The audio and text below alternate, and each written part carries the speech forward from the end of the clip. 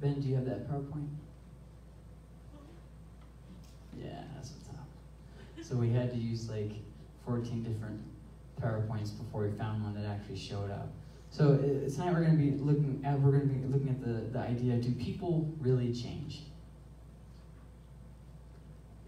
See, we like to have this kind of idea.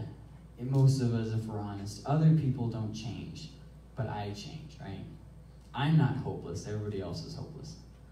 Well, you know, I hear a lot of people on both sides of this. You know, on one side you hear, I've actually heard pastors say people don't really change. And I've also heard pastors say people do change. Well, they can't both be right. Either people do change or people don't change. So,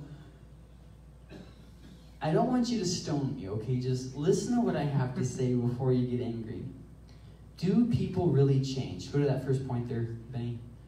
No, people don't change. Now, hold on. Don't get mad yet. Hold on, let me explain, okay?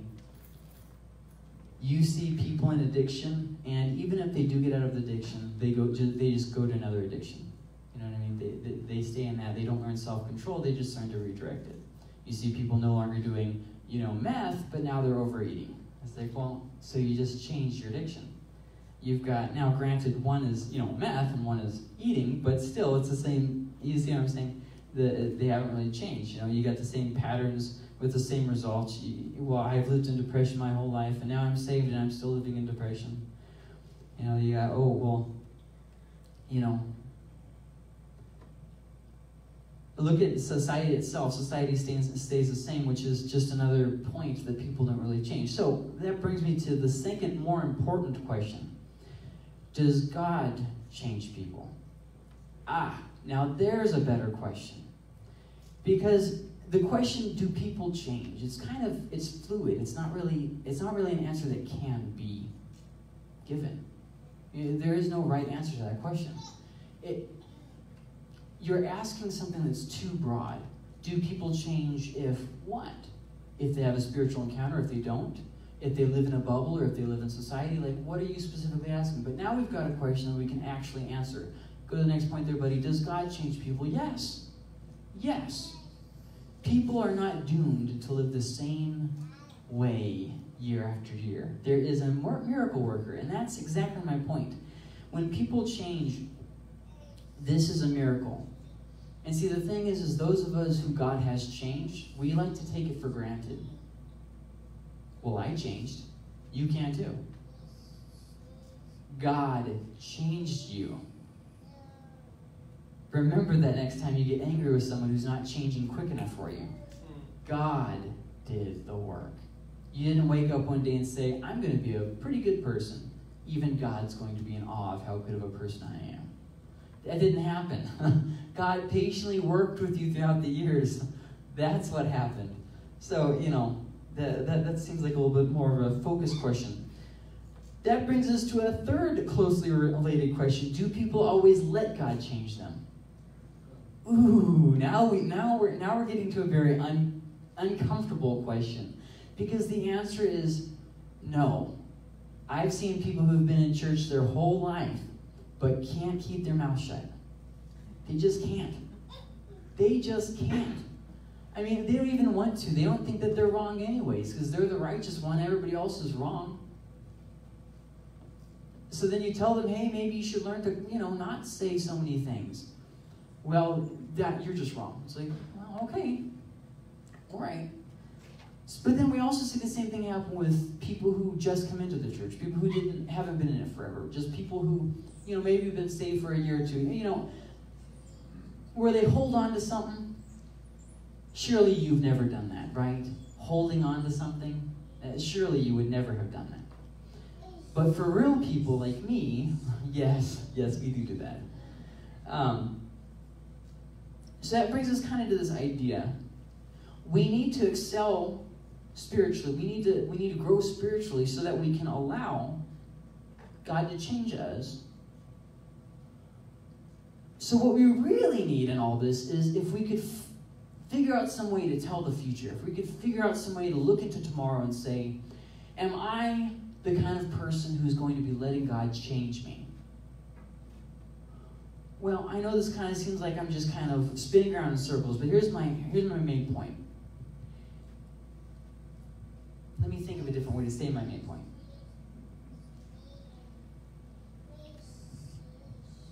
We can know if we're going to fall away in 5 or 10 years. We can know if we're going to abandon the faith. There are flags that the Bible warns us of. And if we pay attention, we can look and see if they are coming up in our lives. Does that kind of make sense? So, from the process of seeing many people fall away and many people not fall away, I have started to notice these things, and I have formed a list of things that are evident in us that should warn us that we are no longer changing, but we're getting ready to backslide. And what I mean by backslide is abandon the faith. So, without further ado, let's go to the first one. Refusing to listen. And 2 Timothy 4:23, he has something in here that, I don't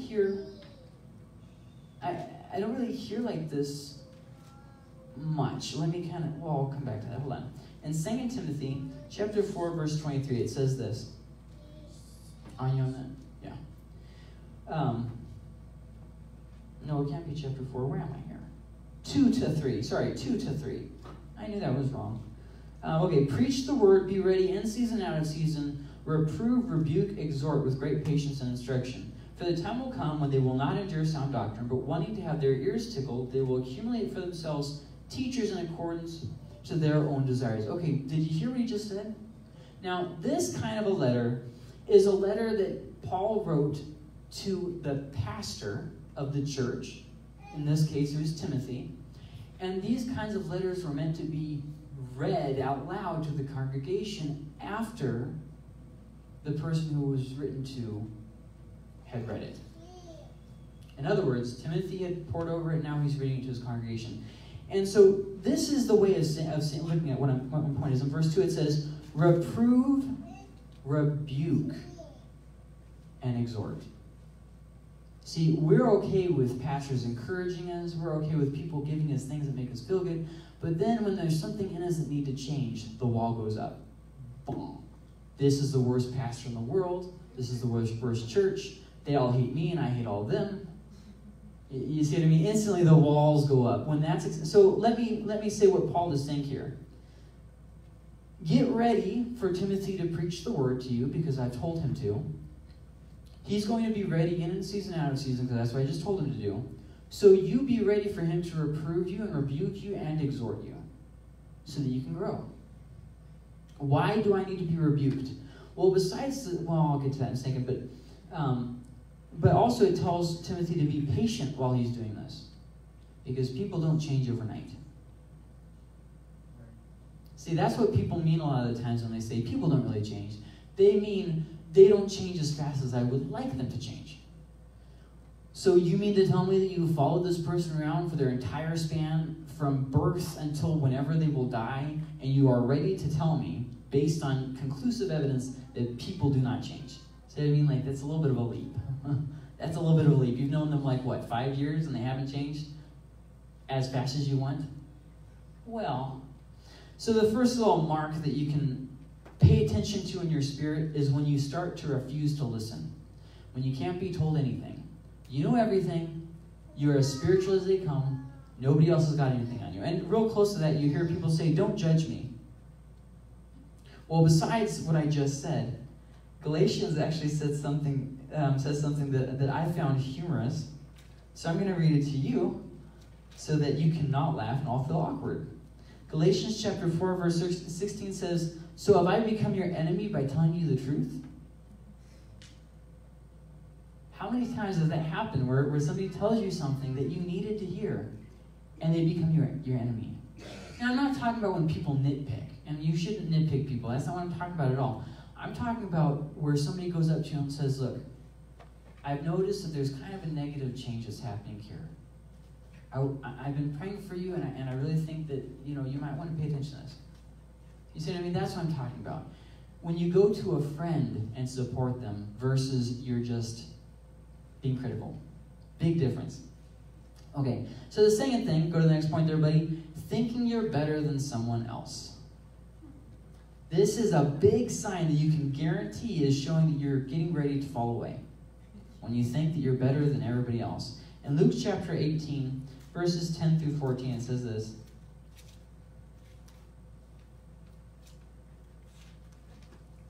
Two men went up into the temple to pray, one a Pharisee and the other tax collector. The Pharisee stood and was praying this to himself. God, I thank you that I'm not like other people, swindlers, unjust, adulterers, even like this tax collector.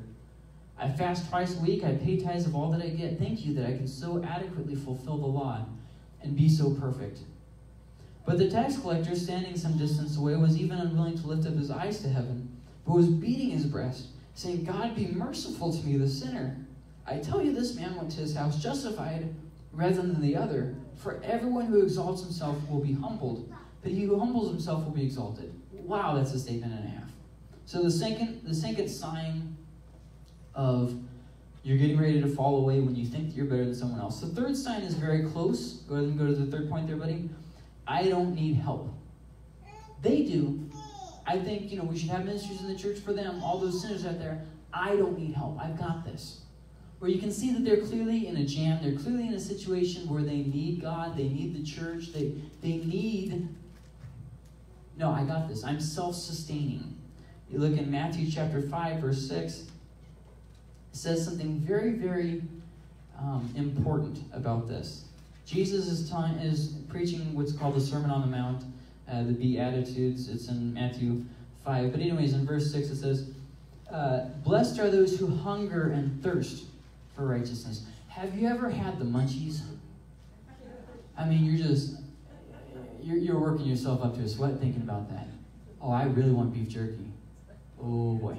And your tongue starts doing that thing, the thing that your tongue does, where you get spit on the side of your tongue, and it's like it adds extra flavor to your mouth, and you're ready to consume it. You're just waiting for the day that you will bite into that beef jerky or whatever. For Randy, it would probably be nuts. He likes, remember, he doesn't like candy. Remember that. He doesn't like sweets. He doesn't like sweets. Just peanuts and pecans and that kind of stuff, Ice cream. And ice cream. And sometimes ice cream with the nuts in it. Ah! Pistachio almond ice cream. Oh boy. That's healthy for you. Now my mouth really is watering, guys. Okay. So we're talking about that. Blessed are those who hunger and thirst for righteousness, for they shall be satisfied. They're going to get what they want. When I'm in town and I want McDonald's fries, I go to McDonald's and I order fries and they give it to me. I get what I want. When God sees people who are seeking Him, they just want more, He's going to give it to them. But you don't have to wait in that retarded dual lane. Anyways, I think they tried to, when you try to fix something that's not broken and just make it worse. Anyways, this idea of I don't need help, they may need it, but I don't. I'm old enough to know. I'm mature enough to know. I'm man enough. Strong enough. I'm good enough. I've got enough money. I don't need it.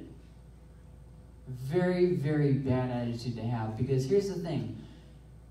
God always rewards those who are actually wanting from Him. And for those who don't want, guess what they're not going to get? That's simple. If you don't ask for it, He's not going to give it to you. Okay, you think you can do it on your own? Okay, go ahead. But I'm here whenever you're ready to come to your senses. So that brings us to our fourth point here. Self-centered. And the thing is, being self-centered is a big cause of depression and anxiety. Do you know, there's actually a very small amount of people who have something physically wrong with their brain. Most of them are doing something stupid, and then they have depression and anxiety, so then they need meds.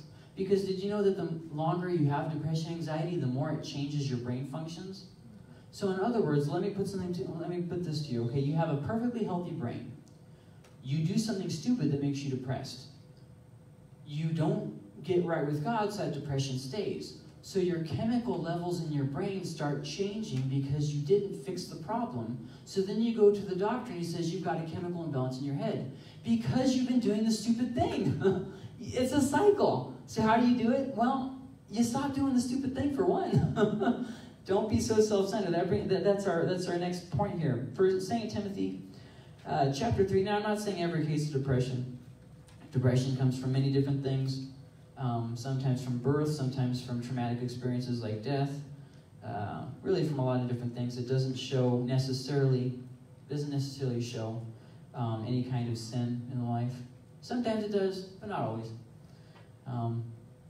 I always say to people who are obviously having problems but refuse to face it, I always say, everybody has depression. Just not everybody knows that they do. Have you never stayed up late at night worrying about something? Have you never lost sleep? Have you ever worried yourself sick about death? About the finality of it all?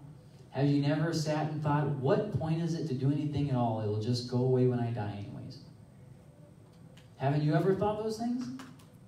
The writer of Ecclesiastes did. Okay, so 2 Timothy 3, 1 through 4. But realize this, that in the last times, difficult times will come. Why? Why are difficult times going to come? For men will be lovers of self. Lovers of money, boastful, arrogant, revilers, disobedient to parents, ungrateful, unholy, unloving, irreconcilable. We have this thing, unteachable. I think that's like that, irreconcilable. Malicious gossips, without self-control, brutal, haters of good, treacherous, reckless, conceited, lovers of pleasure rather than lovers of God, holding to a form of godliness, although they have denied its power. Avoid such men as these. That's another way you can tell if you're going backwards, if you're headed to bad things tomorrow. So that leads us to the next point. I think we're on 5 now. 1, 2, 3, 4, 5. Living in passions. Now, what is a passion? Passion is basically a pleasure. It's like things that may have technically been good once upon a time, but you're just kind of wallowing in it. Let me give you an example. Sex in the confines of marriage is a good thing. Well, then we take that and we make it not a good thing. Sex out of marriage. Looking at pornography. Go down the list of all the different things. A good thing that was turned bad, and then you kind of just, there's no bounds to it. There's no law to it. It's just lawlessness, complete chaos. That's the pleasures of the world. Money is a fairly good thing. We use it to do a lot of good things. If we didn't have money, programs like BGMC wouldn't exist. Missionaries wouldn't get the funding that they needed. And money is a very good thing. But the love of money is a root of all sorts of different kinds of evils. See what I mean? So that's kind of Galatians chapter 5, verse 19 actually has something to say about this. It says in verse 19 through 25, now the deeds of flesh are evident, with the passions the passions I was talking about, which are immorality, impurity, sensuality, idolatry, sorcery, enmity, strife, jealousy, outbursts of anger, disputes, dissensions, factions, envying, drunkenness, carousing, and things like these. In other words, this is not an exhaustive list, but you kind of get the idea of what I'm saying. Of which I forewarn you, just as I have previously forewarned you, that those who practice such things will not inherit the kingdom of God. But the fruit of the Spirit is love, joy, peace, patience, kindness, goodness, faithfulness, gentleness, self-control. Against such things there is no law. Now those who belong to Christ Jesus have crucified the flesh with its passions and desires. If we live by the Spirit, let us also walk by the Spirit. And then if you look back in verse 18, it says this, but if you are led by the Spirit, you are not under the law. Do you know what that means? That means that if you do not live according to the Spirit, roll with me on this, okay? If you do not live according to the Spirit, you are subject to the law. Everyone is under one of two things. They're either under grace, by accepting Christ, and walking according to his ways, or they do not accept Christ and they do not walk according to his ways, and they are under the law. And if they are under the law, then they are condemned as a law breaker. See, the law isn't in effect anymore for us, but the law is still in effect for law breakers. See, for us, the law has been set aside. But for those who don't accept Jesus, why would the law have been set aside? See what I mean? And so what people try to do is they try to live according to the law when they've got grace. They try to follow the commands of the Old Testament when they are no longer under the law. Or they pick and choose. I like this one. This one I don't understand. This one I do. You see it with a lot of different, oh my goodness, a lot of different things. You see it with the Sabbath, you know, this whole seventh day, still needing to practice it. You see it with the tattoos. You see it with, I mean, go down the list. These are all the things I understand in the law, so I'm going to keep them. But then there's all these things over here that I don't understand in the law, so I'm not going to keep those things. But if you're under grace, you're no longer under the law. So what I see is I see a lot of people who don't live under grace, they live under lawlessness, and then assume that they are no longer under the law. Well, I'm saved, so I can do whatever I want. No, that's not how it works. And if you are living however you want, then you're actually under the law. Pretty confusing. But then when you actually stop and think about it, no, not really. It kind of makes sense. So, living in your passion. So let's look down the list that we've had so far. Go to the previous slide there, buddy. So far, we have refusing to listen, thinking you're better, refusing help, self-centered, living in pleasures. These are signs that you're going to fall away. These are warning signs. They're preemptive flags that are waving in your life saying, hey, I'm in need of God to change me because I'm getting pretty hard. It kind of makes sense? So go ahead and go to the next slide there, buddy. If we are not living by the Spirit, we are still under the law. Really, really important point there. So now that brings us to the next thing. Go to the next slide there. And the next slide, the next point there is bitterness. Bitterness. The inability to forgive someone, the holding on to a wrong suffered, I don't know how else you can say it. The anger with someone that doesn't go away after just 5 seconds. The bad thoughts that you wish on someone. I don't know how else to define this. If you don't think that you're bitter, and yet you can't think of anything good to say about someone, you're wrong. In fact, I think it was, Chuck has this test that he gave to his youth group. He said, when you can see the person in Walmart and your stomach doesn't go, you know you're good. I thought that was funny. I still quote that thing. It's been I think 3 or 4 years since he said it. Anyways, bitterness. Hebrews chapter 12, verse 15 says this very, very, poignant warning. See to it that no one comes short of the grace of God, that no root of bitterness springing up causes trouble, and by it many be defiled. You know, every time I see somebody leave the church, it's always, somebody else's fault. If they did this, or they did this, or they did that. And they always make a fuss before they leave. I never see anybody leave because I don't believe in the Bible, and they believe in the Bible, so I guess I'm just going to go ahead and go out. It's always, they're just, and then they, go out and they say all kinds of stuff that's just not true. I don't know what to do here, guys. And it's that idea that bitterness comes up and it just destroys people, doesn't it? Right? Well, you don't know how much that person who left that gossiped about me, you don't know how much that hurt me as a pastor. People don't change. There's the bitterness. When I'm convinced that people don't change because that person hurt me. I'm convinced that people don't change because I'm irritated with someone. So then another thing that we see as kind of a warning sign, I go to the next point there, buddy.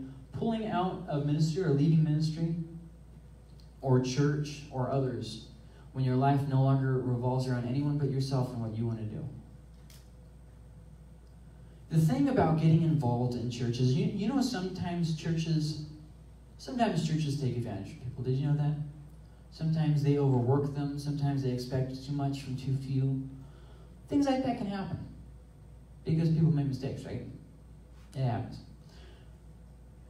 But if you don't spend your time doing good, you will spend it doing something else. You know, I've never once seen a husband cheat on his wife while he was helping out in a ministry at a church. You know, I've never seen that. Do you know why? Because he was doing something better with his time.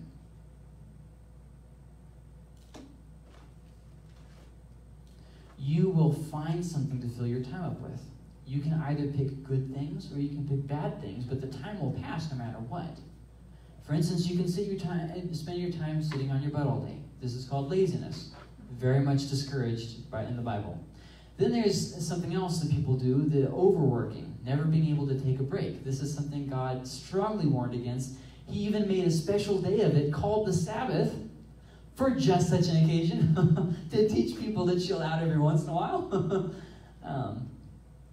You know, we think we're so important, we think we're so busy, and this is God's, ace in the hole. Even I took a day off. Your move. Maybe I should.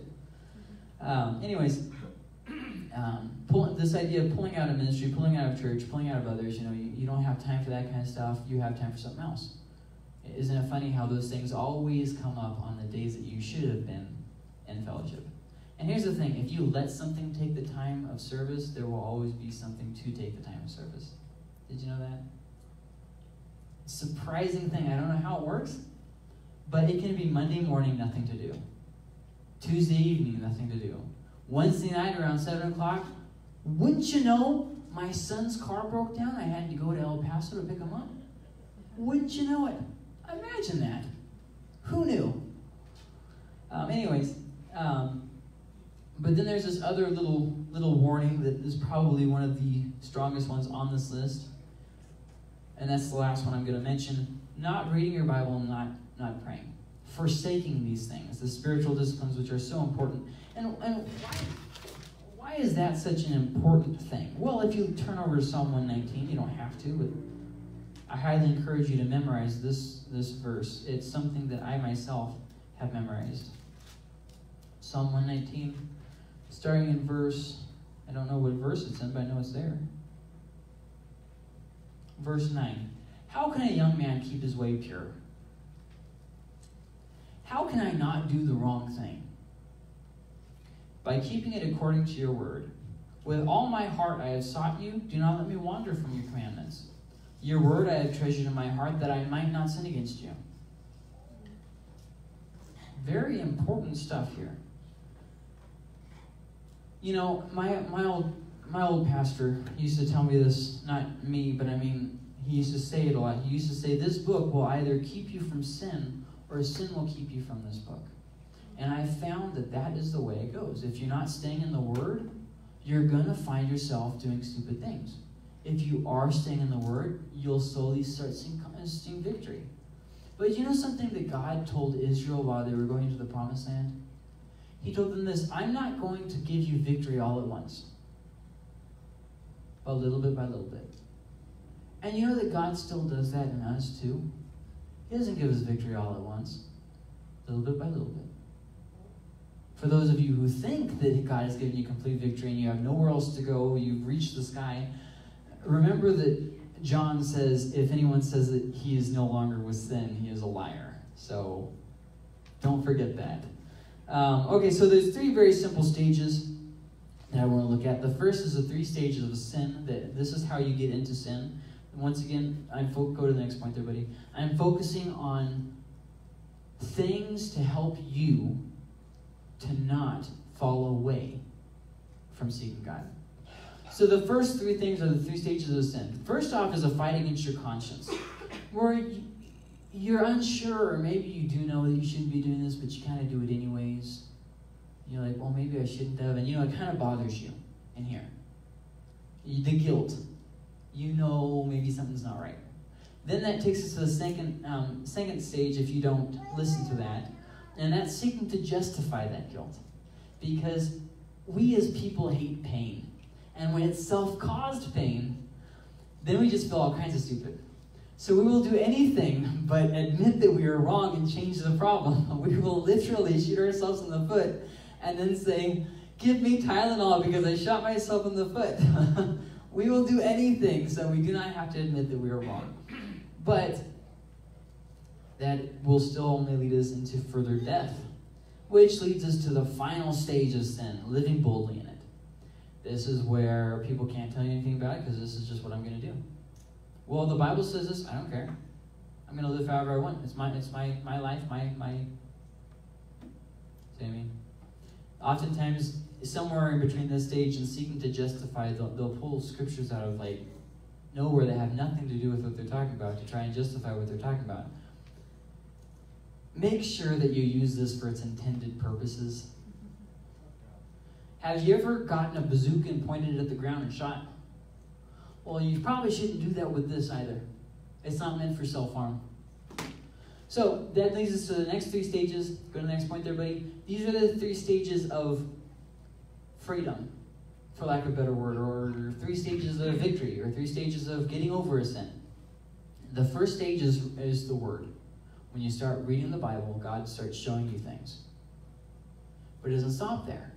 And this is, once again, something that doesn't happen overnight. This is a process. Maybe you'll read the Bible for 2 or 3 years before God starts showing you things. The point is, read it every day and delve into it. And then you eventually get to the second stage, which is kind of wrapped up in that stage, prayer. See, at first when you start praying, it looks something like this. God, thank you for this day. Amen. Or, God, thank you for this food. Now lay me down to sleep. Amen. I don't know, whatever. Everybody's different. But then eventually you actually start having meaningful prayers. These are where you go past that into things that are actually like you're communicating with God. And then there's a sweet spot right after there where it's like when you go to prayer, you're walking into the presence of God every time. And the problem is that oftentimes we don't make it to that point because we give up praying somewhere before that. We include it as a ritual in our life. We do it for our 5 minutes, and usually it's somewhere in the middle of the day, sometimes in the morning. And then, well, that didn't work. Notice the me-centered self. That didn't work.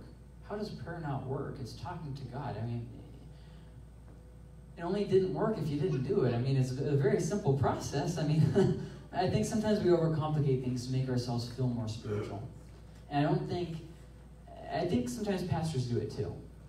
We'll give these real complicated messages and we'll pat ourselves on the back. Ha ha ha. I really know what I'm talking about. And then, you talk to somebody, they're like, I don't know what you're talking about. No. Okay. Which brings us to the third stage of freedom, discipline. Ooh. This is where it starts getting painful. Because here's the three different things that God uses discipline directly. He directly speaks to us and tells us that we're doing something wrong. But here's the problem. He doesn't always do that. He tends to lean to these other two ways. From others. Oh, you mean that really, really annoying person I could actually learn something from? Oh. Or the third way, from situations. Oh, God forbid, don't let it be. Yes, it is. Do you notice how when there are no problems, you kind of do your own thing. You're like, okay, I'm good. And then a problem comes by and there's something that they tell you in psychology. It's called fight or flight. When there's a problem, your brain either tells you to stand firm or you just bolt. And that's kind of what we do when God brings a trial by.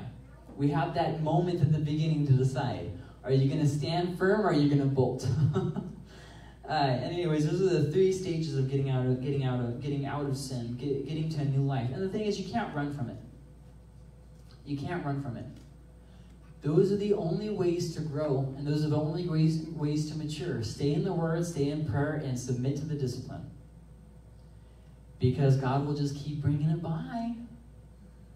Guys, it's not like the McDonald's drive-thru where you just drive away. You can't do that. These McDonald's customers are painful. They'll follow you down and say, I've got your fries, sir. You need to take them. Oh, no. A better analogy is the credit card companies, right? Are calling you all the time. I swear I paid that one off. Similar with it, if you've ever been to the hospital. Even if your insurance covered it, they'll still hound you for the bill. You owe us $40,000. No, I swear I'm not lying. The insurance paid it. Sure, they did. We hear that all the time, but they did. Pay attention to those three things: the word, prayer, and discipline, because it will directly counteract the 3 stages of sin. Fight conscience, seek to justify, live boldly. If I'm living boldly in a sin, and I'm doing these other 3 stages, reading the word, praying, and submitting to discipline, I won't be living boldly in the sin anymore. I'll be convicted. And I'll change. Because the Holy Spirit will work in me and He'll change me. If I'm in the second stage, seeking to justify, I won't seek to justify because the Holy Spirit will remind me of the words that I've been reading in His Word. Okay? So what about the first one, the fight against the conscience? It's the Holy Spirit who puts our conscience in place in the first place. So when something comes by that we'll just know that's wrong. Even if it's not necessarily wrong, that's not for you.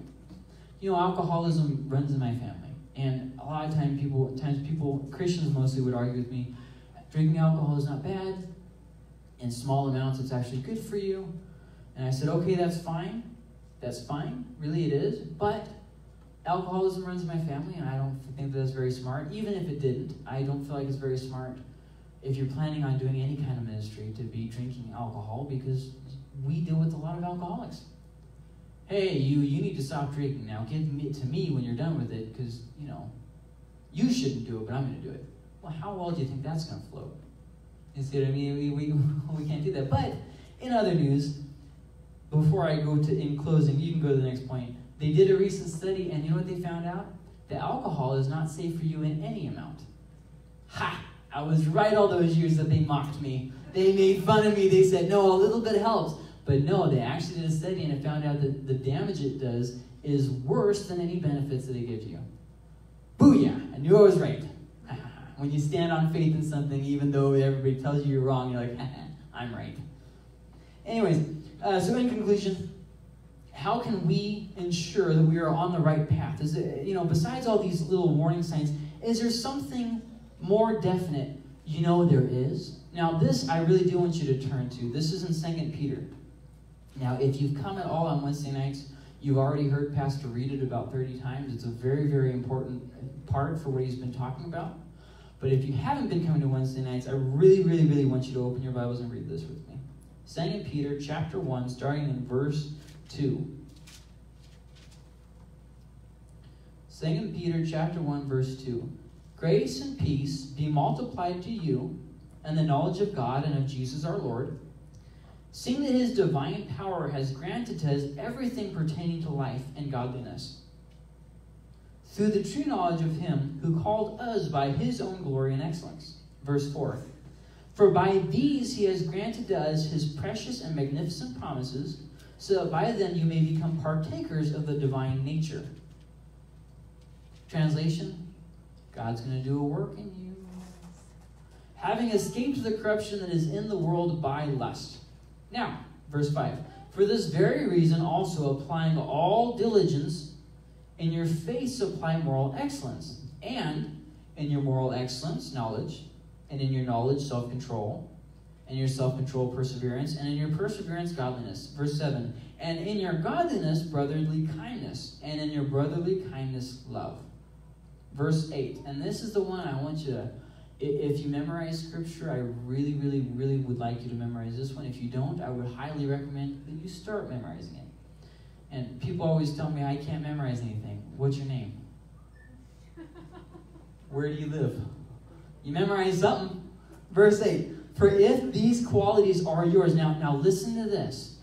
If these qualities are yours and are increasing, they render you neither useless nor unfruitful in the true knowledge of our Lord Jesus Christ. That's the phrase I really want you to remember, are yours and are increasing. We can be changed, and we can be warned before we stop changing. And so I want you to remember that. If they are yours and are increasing. So that brings us to, go ahead and go to that point there, buddy. The next one. What about them? Can God change them? Are they ever going to change? This is spiritual insight that I have gained through special prayer meditation. Mind your own business. Let God do with them what He's going to do with them, and you allow yourself to be changed. See, we like to fix everybody else's problem. God wants us to submit our problems. In fact, there was this guy in the Bible that said something very similar. His name was Peter. He said, "But Jesus, what about John? What are you going to do about him?" And you know what Jesus said to him? Exactly what I just told you. Mind your own business. What does that have anything to do with you, what I'm going to do with him? And that is something I would like to encourage you. Do you ever get in that place where you just get really whiny and just negative and say, people don't ever change. God's never going to change, and they're never going to stop doing that stupid thing. Mind your own business. Let God do what He's going to do in them. You pray for them, and you let it go, because it's none of your business. Instead, you submit yourself to God and let God change you. And if you don't think that you need to be changed, that's just further proof of how much you do need to be changed. Now, I'm speaking from experience, because this is something that I thought for a long time. You know, I went through a 5-year dry spell of thinking that I was God's gift to the world, and I had no problems because I truly conquered everybody else and all the problems. Well, I was wrong. Did you know that? It took me 5 years to realize that. And if you think so, guess what? You're wrong too. You can join in my foolishness, or you can join in my wisdom. And so that leaves nothing more but a question for ourselves. And I want you to ask yourself this. Do I want to be changed and live God's way, which is hard?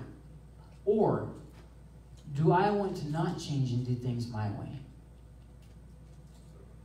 If you keep doing the same thing today, tomorrow you'll get the same results. Think of it kind of like a plant. Let's say every day you go out and you pick all the leaves off of a tree. The next day, if it has any new, you go out there and you pick them out again. And you do this every single day. And then, come at the end of, fall, you say, how come there's no leaves turning yellow and falling on the ground? Like, I really like it when leaves turn yellow and fall. Why aren't they doing that? See, we can't get surprised at the results that we yield from what we do.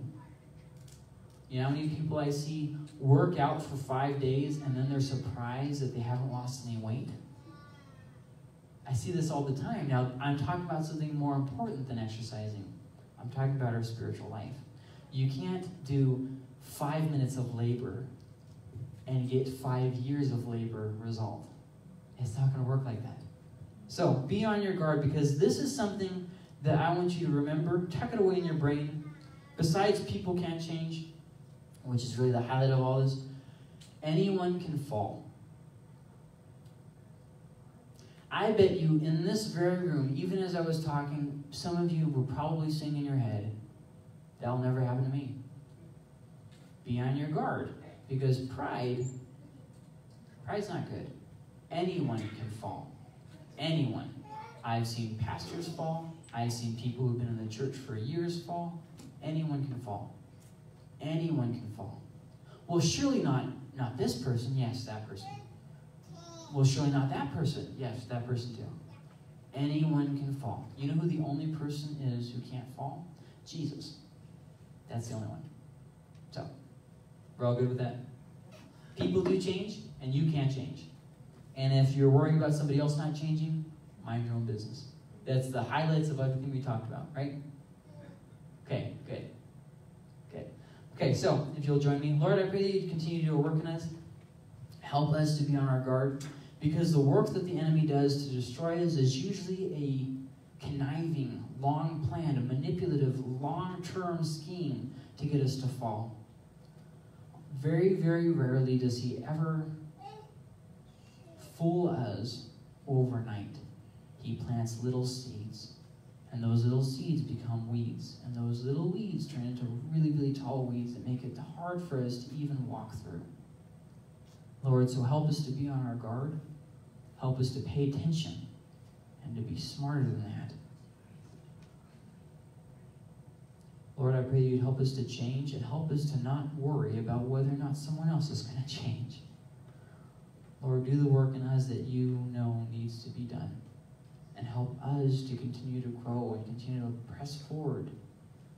We don't want to be in the same boat tomorrow as we are in today. And we certainly don't want to be in the same boat that we were in 20 years ago tomorrow. Lord, move us forward. We want to grow. We want to learn. We want to be closer to you. We want to be made more like you. Even if it's painful, God, help us to learn to follow you. I love you. Amen.